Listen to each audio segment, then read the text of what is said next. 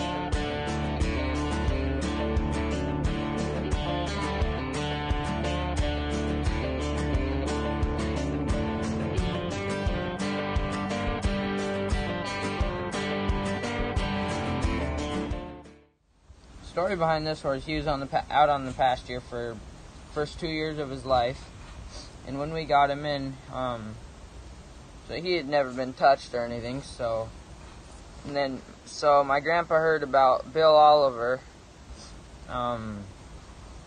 at 2019 Nile, or he met Bill Oliver at 2019 Nile. So then after that clinic, we went to one more with a different horse, and then the Nile clinic with this horse again. So